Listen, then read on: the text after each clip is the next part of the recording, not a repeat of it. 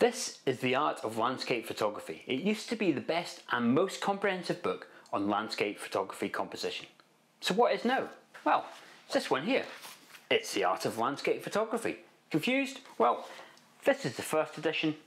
This is a new and updated second edition. And in this episode of On My Bookshelf, we're going to take a look at this new and updated second edition to see if it still is the book that I would recommend to anyone looking to learn or improve their landscape photography composition skills. And of course, if you're a first edition owner, whether you should drop some money and get the second edition. Welcome to On My Bookshelf.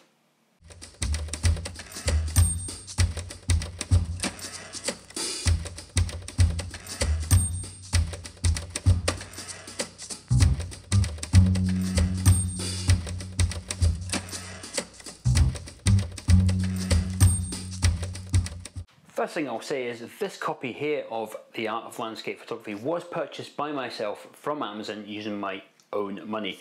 But if you want to get a copy as well, I'll include a link for that in the video description below. The book is written by Hoddinott and Bauer, two of the UK's leading landscape photographers. They've got decades of experience under their belt. They're also experienced photography educators running both one-to-one services and a very successful workshop business called Dawn to Dusk Photography, which has been on the go for over a decade now. They're also very experienced authors, having published several books both together and individually.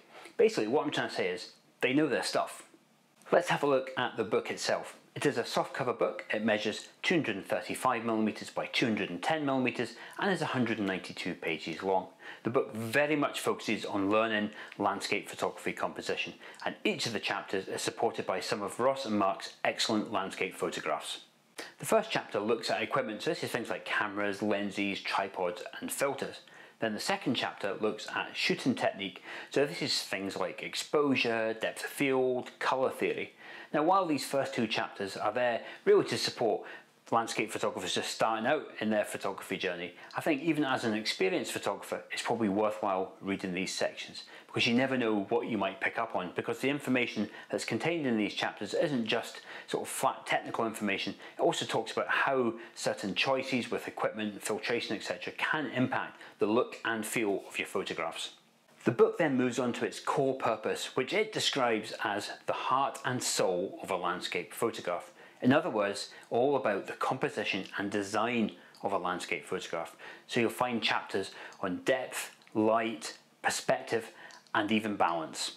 My favourite chapter though is called Geometry of Composition, and this chapter very much focuses on the principle that shapes and angles are fundamental to composition. This chapter has sections on lines, corners, shape, flow and motion. And because I've read this section in the first edition book, which I also owned, it's actually been a chapter that's really influenced my own photography at quite a sort of fundamental level. If you watch any of my videos, particularly those when I'm out shooting on Dartmoor, you often hear me talking about lines, shapes and angles. The other chapters contain lots of great information to help add meaning and emotion to your pictures. So there's a section, for example, called Balance, and we've all heard of the rule of thirds, but have you heard of the rule of odds? And then there's a section on light, again something that's particularly close to my type of photography, especially when I'm out shooting on Dartmoor.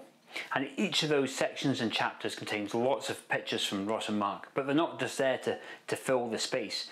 Each picture will have some text associated with it, which not only describes how the picture was taken, but how the themes that you're looking at in that particular chapter relate to that particular picture.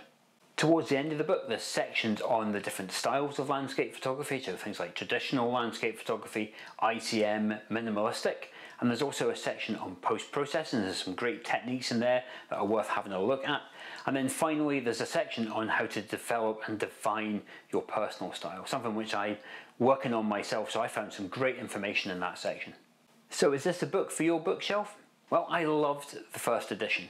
I bought both physical and digital copies of it. I've read it multiple times, and every time I've read it, I picked up something new and I was able to put that into practice in my own landscape photography. It really improved my landscape photography skills at a fundamental level, and that's why it was always a book that I would recommend to others who are looking to learn or improve their landscape photography composition skills. This second edition is still a book that I would recommend. It's comprehensive and easy to read, Each of the chapters and sections is supported by some great text and wonderful pictures from Ross and Mark that all describe what you learn about in a practical sense. So if you've got the basics of photography sorted and you really want to do a bit of a deep dive into landscape photography composition, then this is the book for you. But even if you're a slightly more experienced landscape photographer and perhaps you want to expand your skills in composition, then there's bound to be something in this book for you as well.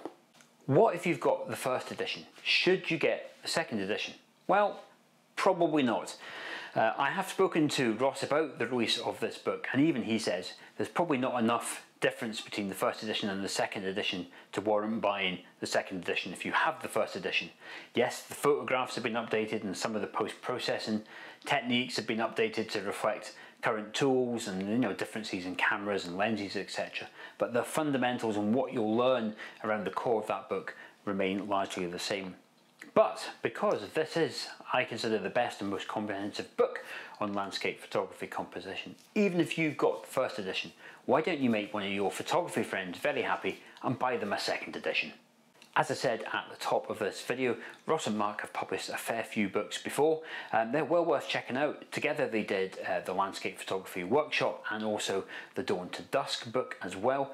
Individually, Mark has done a photo view book on Dorset, which is excellent, and Ross has just updated his digital macro and close-up photography book as well. They're all well worth checking out. I'll include links to both Ross and Mark's website in the video description below so you can see all the books that they've done and check out their one-to-one tuition services and Dawn to Dusk workshops as well. Well, I do hope you have enjoyed this episode of On My Bookshelf. If you want to get a copy of The Art of Landscape Photography, I'll include a link for that in the video description below. But if you've got an extra few minutes, why don't you check out that special interview I did with Ross and Mark when they did their book From Dawn to Dusk. And if you've got an extra few minutes after that as well, why not check out the On My Bookshelf playlist?